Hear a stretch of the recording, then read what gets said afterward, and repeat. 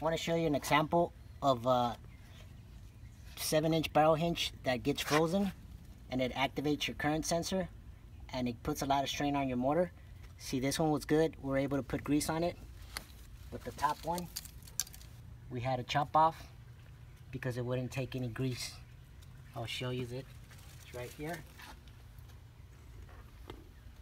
This is the one that we took off. You see, it won't spin.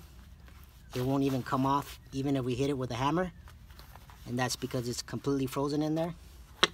It should be like this one, where it turns freely and it comes up and out.